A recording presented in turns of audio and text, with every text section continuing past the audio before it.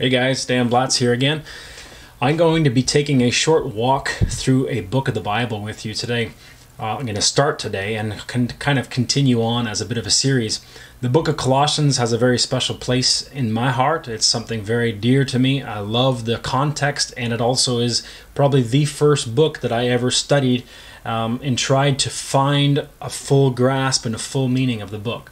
And I think one of the things that can be pointed out immediately in such a short walk through this book, one thing that's really important for me to see, and hopefully will be important for you to understand as well, is that the entire Bible is written for our learning. The Bible says that all Scripture is given by inspiration of God and is written for doctrine, for reproof, for correction, for instruction in righteousness. So every single book of the Bible, from Genesis to Revelation, is all written for our learning. We can benefit and be extremely blessed and challenged and corrected and reproved from every single book of the Bible.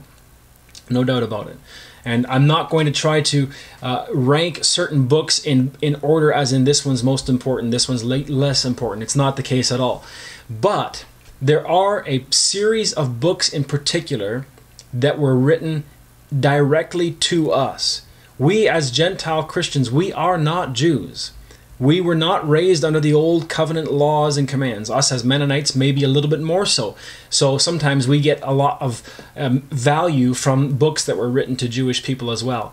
But in order for us to understand the Bible correctly, I think we need to see who the books are written to. If you go back to the books, the first 5 books of Moses, you have to realize it's written directly to the Jews in the Old Testament. He's laying out the books of the old, the laws of God and the commands of God, and he's trying to teach the people how they ought to live according to the law of God. And now, the early church as well, after the death, burial, and resurrection of Jesus, was primarily Jewish in nature. Almost everybody for the first 10 or so years was all Jewish people that were being converted, and God was adding to the church daily. He wanted them to scatter into the whole world and preach the gospel. It wasn't happening, and so finally great persecution came. The Apostle Paul was a part of that persecution. He was chasing Christians from this city to that and putting people in prison, and it was a terrible time for the church, but it was of great value to the church at the same time.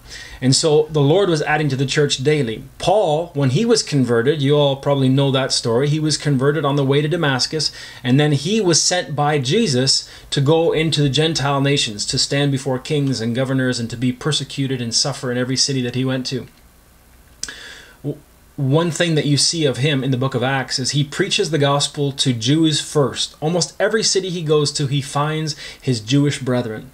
And when they will not listen to him, he then almost sounds like he gets irritated, a little bit frustrated. He's like, fine, that's enough. At one point, he actually shakes off the dust of his feet, takes off his shoes perhaps as a big show of frustration, and says, that's it, I'm done with you. And then at one point, he actually says, from this day forward, I will go to the Gentiles only.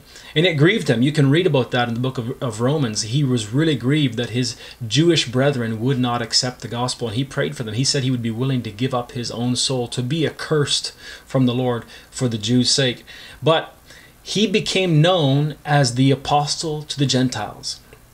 And so you take the whole book, you realize the value of it all, but you narrow it down and you see that there are a series of books from Romans to Philemon and maybe even the book of Hebrews. Hebrews is a very Jewish book as well, written by the Apostle Paul, written directly to Gentile Christians. It's not disannulling or devaluing any of the other books. I love 1st, 2nd Peter, 1st, 2nd, 3rd John. All those books are extremely important and have much in them for us. But to me, I guess maybe I'm kind of showing my hand here. The Apostle Paul's writings hold a special place in my heart because they are written so specifically to Gentile Christians. And so when you read this book and understand that Paul was writing to you, to us as a church, Gentile people, it becomes that much more valuable. At least to me it does in that way. And there's many similarities also between Colossians and Ephesians, Colossians and Galatians, Colossians and Romans. There's a lot of cross-reference type of doctrinal statements that go hand in hand. So let's read a couple of verses and we'll go into it. We won't get very far because I want to keep these teachings pretty brief. So Paul, an apostle of Jesus Christ, by the will of God, and Timotheus our brother, to the saints and faithful brethren which are at Colossae, grace be unto you and peace from God our Father and the Lord Jesus Christ. So the first thing I want to point out is that Paul says that he is a sent one, and that's what the word apostle means. In John chapter 13, verse 16, Jesus refers to himself as a sent one. He says that the servant is not greater than his Lord, neither he that is sent greater than he that sent him. And those words, he that is sent, is the exact same Greek word that is translated as apostle. And I'm no Greek scholar. I just looked on the computer program. I know how to find which word is translated which way. And I just like to look up and see a deeper, greater depth of meaning for each word. So when I think of the word apostle, by the will of God, apostle by the will of God, the sent one by the will of God. God chose the apostle Paul from his mother's womb. He separated him and made him an apostle to the Gentiles. And so he says, I am an apostle, and Timotheus, our brother, is with me. So Paul probably collaborated with Timothy on some of this. Timothy maybe had some insight and some input here and there. We don't know for sure. But Paul and Timotheus wrote this letter together. And then he says who he's writing to. To the saints and faithful brethren in Christ Jesus, in Christ, which are at Colossae. You know, the Catholics venerate saints. They find certain people who they think have become extremely humble, extremely holy, and are without blame and faultless in this world. And then after they have passed on, typically, then they become saints. The Pope and maybe a long list of other people have their say in who they think should become a saint, and they make someone a saint. Paul introduces himself as an apostle, and he refers to the Gentile church as saints. Isn't that a beautiful thing? To think, I am Saint Daniel. I already am. I'm not waiting to be. I'm not looking to be venerated by a pope. I'm not waiting to become an elite Christian. Right now, the moment I believe the gospel, if I am a believer in Jesus, if I am a brethren, I think he uses these terms interchangeably, an apostle, or he says, to the saints and faithful brethren. Saints, and I don't think he's separating them in classes and saying, I'm talking to the saints and I'm talking to the faithful brethren. You know, saints are the really holy ones. The faithful brethren are the ones that are working their way up to that. I don't think that's what he's saying at all. He's saying saints and faithful brethren. He's giving us a title, and he's recognizing our faithfulness. You, as a faithful Christian, are a saint. And you know that word saint is the exact same word that's translated holy in the words Holy Spirit. Have you ever been called holy?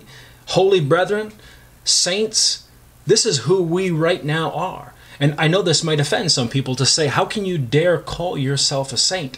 I don't dare, but I take God's word for what he has said. Something about what Christ has done, and we'll find out more of this in later portions of this chapter, something about what Christ has done has made us so acceptable before God that he calls us holy, he calls us faithful brethren, he calls us saints of the Most High.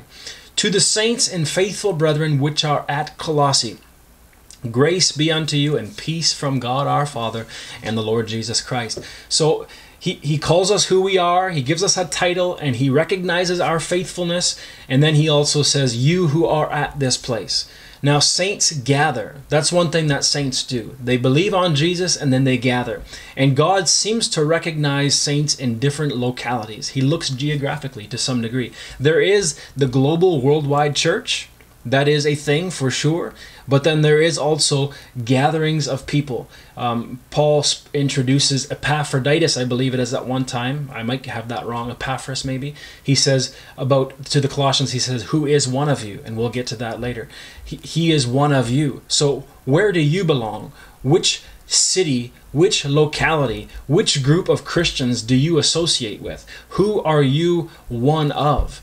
And he says here that he's greeting the saints and the faithful brethren at Colossae. So there is their status, their position, their faithfulness, and where they belong. They are the saints and faithful brethren at Colossae. And then he says, peace, grace and peace. And somebody pointed this out a while back.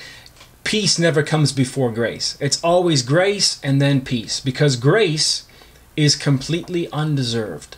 That's kind of the definition of it. The long-standing definition of the word grace is unmerited favor. One way I like to look at it, that's easy for me to remember, is G-R-A-C-E, God's riches at Christ's expense. Beautiful thing to remember. I know that doesn't answer all of the definition of what the word grace means, but if you think of it in those terms, recognizing that whatever grace is, it's God favoring me and me not being worthy of it. I am favored, I am a saint, I am holy, I am accepted, I am loved, not because I deserve it, not because I am worthy, but because God is good, because He is faithful. So grace, and when you receive that grace, when you understand that grace and receive it unto yourself, it will produce peace. Not only will it produce peace, but by the very act of God giving us what we don't deserve, He was actually accomplishing the peace that you and I need. God was angry at the wicked every day, the Bible says in the book of Psalms. He was angry with the wicked every day, and He hates all workers of iniquity. And then Jesus stepped in between as our go-between. He received the wrath and the punishment of God upon Himself. He became sin for us who knew no sin, that we might be made the righteousness of God in Him.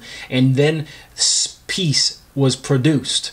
We are now currently at peace with God. And so when Paul is referring or speaking to the Colossians, he says, grace unto you and peace. He wants us to recognize this peace, because this objective peace, this peace that is outside of us, that Jesus has accomplished for us, will also produce a peace in our hearts. It will give us a calm assurance. The Bible talks about a peace that passes all understanding, that it should guard your hearts and minds. So I'm going to stop there. I know that's very, very brief, but I want to keep these messages short and to the point. If you have any input, any say in what you think should be spoken here, and maybe questions and comments, I'd love to hear them, whether it's on Facebook or YouTube, wherever you end up watching this. I'd love to see some feedback, hear some feedback, and know what it is that you would like me to touch on. But for now, I'm going to close with that. Thanks a lot for tuning in. God bless you.